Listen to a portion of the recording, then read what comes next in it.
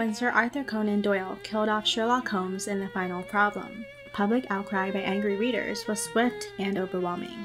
This was 1893, long before the days of fandoms and petitions. In fact, the public reaction to Holmes' death was unlike anything previously seen for fictional characters. It prompted Conan Doyle to bring back Sherlock and continue writing detective stories for the next 25 years. For over a century, Sherlock Holmes has been portrayed countless times in the media. He's been featured on stage, on the radio, and of course, on screen. In 2012, he was awarded a world record for the most portrayed literary human character in film and TV. Although Conan Doyle was not the first to write detective stories, it is his literary work that has made a significant impact on the genre. The key to Sherlock Holmes' longevity perhaps lies in his ability to be, as the New York Times says, at once so adaptable, so impervious to change, and so capable of accommodating the audiences of such different eras. The combination of Sherlock Holmes' intellect, skills of observation, deductive reasoning, and unconventional manner is balanced by Dr. Watson's friendship and commentary. When it comes to his appearance, however, British illustrator Sidney Paget is to be credited for cementing the popular image of Sherlock Holmes in readers' minds. Paget was hired to illustrate many of the short stories for the Strand magazine, influencing future interpretations of the detective in fiction, drama, and film. Holmes' iconic deerstalker cap and Inverness cape, for instance, are details added by Paget that were not mentioned in the original works.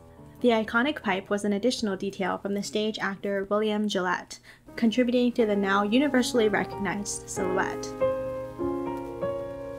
Over the hundreds of adaptations, retellings, parodies, and spin-offs of his adventures, many have their favorite Sherlock, or at least associate a specific actor with the character.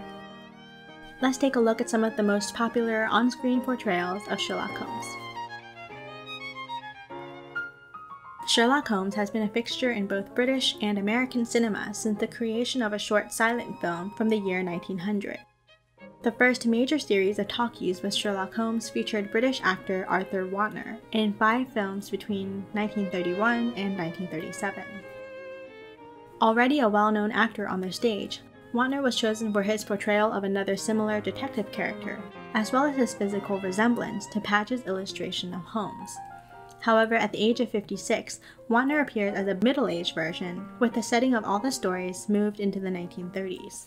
Wantner's interpretation of the famous detective is, on the whole, more low-key and studious.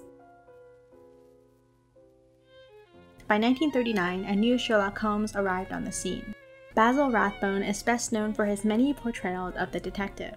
While the early films were set in Victorian England, the majority brought Sherlock to the present day, in this case during the years of World War II.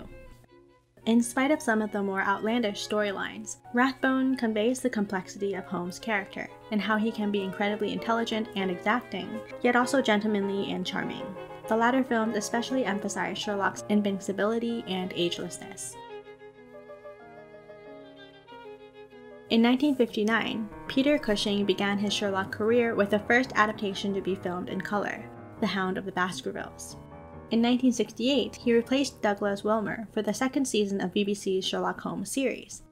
Then, in 1984, Cushing made his final appearance as Holmes in the television movie The Masks of Death.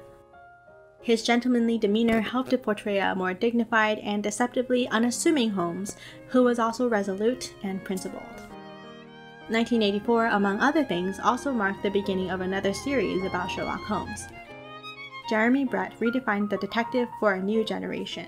The English actor would continue to portray Sherlock Holmes for the next 10 years, delivering a performance that explored Holmes' diverse set of skills and characteristics. Brett's personal struggles with bipolar disorder seemed to mirror the character himself, who experienced wild mood swings and depressive episodes.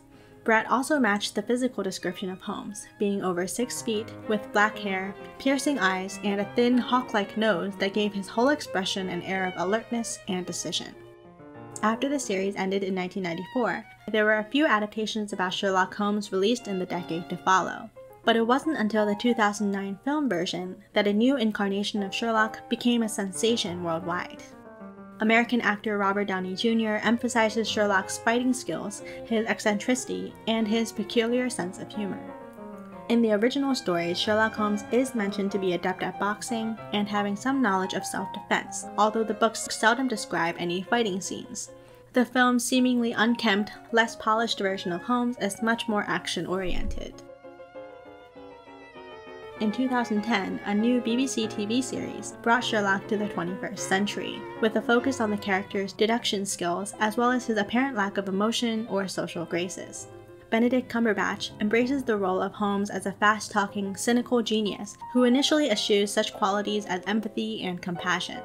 The show enhances Sherlock's anti-heroic qualities, but over the course of the series, Sherlock shows that he does care for others, but as with the original character, he attempts to prevent such emotions from clouding his judgment. This fresh reimagining of Sherlock Holmes took the character's popularity to even greater heights. Interest in Sherlock Holmes hasn't slowed down since then. The TV series Elementary places Sherlock in a modern crime procedural, which nods to the impact that the original had in forensic science and procedural dramas. Sherlock also appears as a secondary character with the film Enola Holmes, based on a book that imagines if Sherlock and Mycroft had a younger sister. The story gives us a different perspective of the detective. The Conan Doyle estate filed a lawsuit over this film, with the claim that it violates copyright in depicting Sherlock Holmes as someone who is capable of being respectful and kind. Certainly, there is still much to be debated about Sherlock Holmes' character, his personality, and who he really was beyond Watson's narration over 56 short stories and 4 novels. In this video, we've only just scratched the surface with the innumerable portrayals of Sherlock Holmes, not to mention the many depictions of John Watson, James Moriarty, and of course, Irene Adler. So let us know about your favorite characters and performances from the adventures of Sherlock Holmes.